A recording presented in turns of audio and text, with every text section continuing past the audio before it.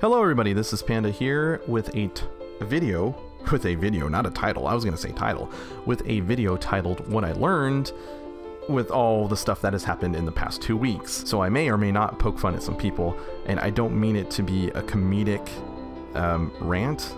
I mean this video to appear, at least, in a sense that it's educational. It's something that I just want to get off my chest, and I want to share with you what I learned from the past 2 weeks of all these events that are going on. So let's start with the Sonic movie trailer, and just the Sonic movie in general. There was once a wise young lad on YouTube. I don't know if he's still there. I know he has an Instagram account, but there was a young lad who called everyone freaking idiots. And his words ring true to this day. You're all freaking idiots. And when will you learn that your actions have consequences? The answer is never. Sammy, the answer is never. We will never learn. What I have learned is that Sonic can take a beating. Oh my god.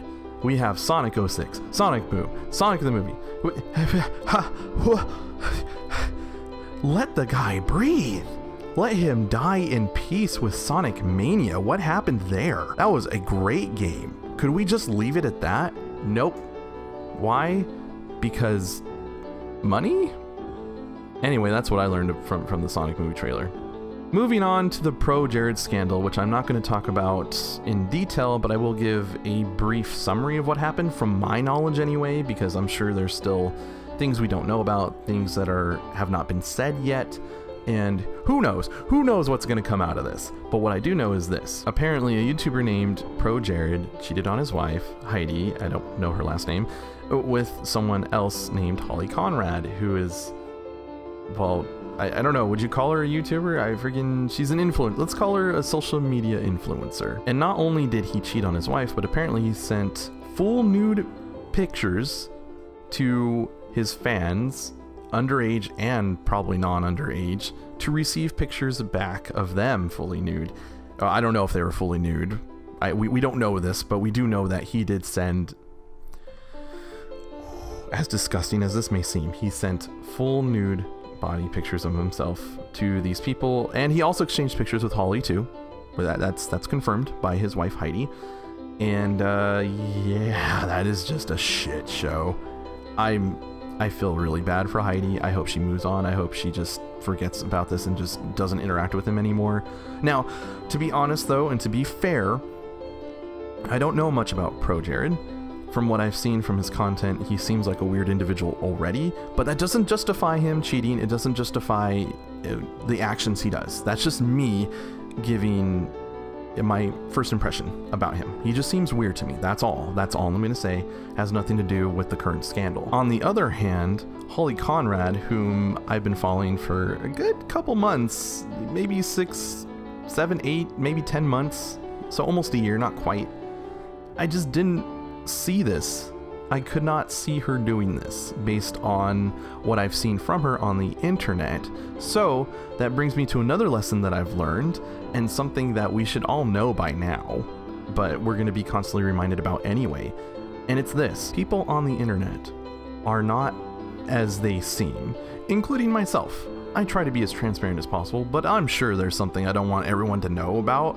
What, like that I drooled in my sleep? I don't know. Some of the weird dreams I have, I'm sure there's something I don't want people to know about me. But other than that, I try to be as transparent as possible.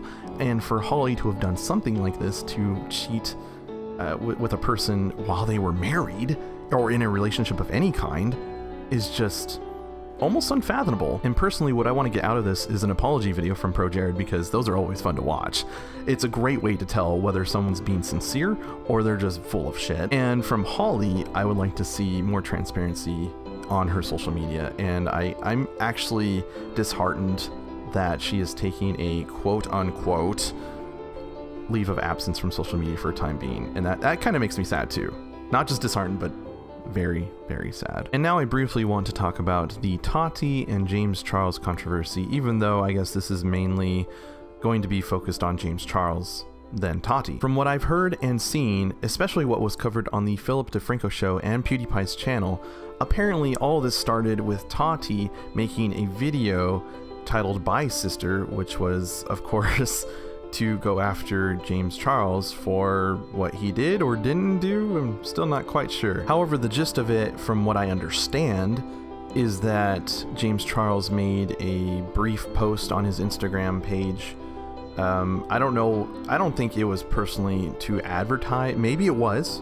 Maybe it was. I'm not quite sure. But people speculate that it was to advertise a brand that was in competition with Tati's brand of pills, vitamins, whatever the hell she makes. I don't know these people. I'm not a part of their community. I'm just telling you how I see it. And because of that post that was on James Charles' Instagram, apparently Tati made this video, which has a crap ton of views right now, and is not looking good for James Charles, because I guess the direct result of that is him losing hundreds of thousands and millions of subscribers. Now, I'm not going to give reasons as to how I feel this is stupid or uncalled for or possibly called for, or how it's justified, or any of those things. I'm not here to give my opinion on which side is right in this scandal.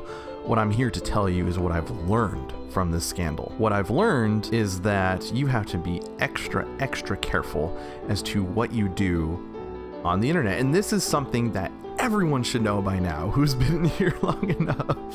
We should all remember that every time we post anything, even this video, even me, I could be doing an oopsie right now and I don't even know it. But every time you post anything on social media, you will get criticized. Good or bad things may happen. I don't know. We never know. So just, I guess, try to be more thoughtful when you're posting stuff on social media. Wait, what else am I supposed to take from this? Freaking, you know, I don't know. That's what I learned though from this scandal. And now I'm going to be even extra careful as to what I post, as to what I say. I guess one thing that I can say to summarize all of these events, all of these scandals happening right now, is that A, be very open and communicate well with everyone, regardless if you have sponsorship with them, if they're mentoring you, if you're a partner with them, or whatever. Just have a good source of, or a good line of communication between one another, so nothing like this can happen. And B, be transparent. What else can I say? Like, just be you, but be transparent about it. I don't know. Don't be fake. There you go. Be transparent. Don't be fake. That's the best I can say in regards to wrapping all this crap up. As a side note, I still firmly believe that Friday by Rebecca Black is one of the worst songs of all time, and I'm talking about the actual contents in it, the lyrics, the mix. The singing is by far the worst. I'm sorry to say that, but it's true, Rebecca. Someone needs to tell you. If no one's told you this before, then they're all lying to you. They're just straight up liars. And it is still my firm belief that you can torture anyone with the song. All you have to do is put headphones on them, normal volume. You don't even need to raise the volume. Put it on loop 5 times. So that's almost 20 minutes. I guarantee you no one is mentally sane enough to not break from telling you anything you want to know if you force them to listen to Friday 5 times in a row. And that's what I've learned today. So until next time, see you later.